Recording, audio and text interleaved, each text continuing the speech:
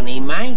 Why, hello, Billy, old chum. What have you been up to? Why, I've been up to no good, Barney. Why, only this moment I'm callously mugging this dear old lady, and all for the sake of a mere sixpence. Why, that's a right rotten royal thing to do. Perishing well done. So very much, matey.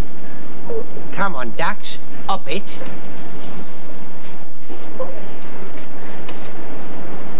Shall we go and smash a few shop windows now for no reason at all? What a smashing good idea. Fancy a brick? Ah, very much, matey. Blimey, here's the law. Quick, let's scupper. Good thinking, Billy. Gotcha! Ike! Now, on your... Why, copper.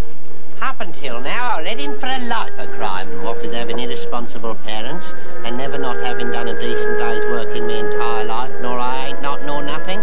But now you've given me that firm but friendly clip round the lug-hole, I'm a completely reformed character. I realise I done wrong, and why, I bitterly regrets it. And I intend to repay my debt to society immediately by scampering off and finding work. Aye, it may be poorly paid, but at least it'll be honest. Ta-ta, copper. Ta-ta, sonny.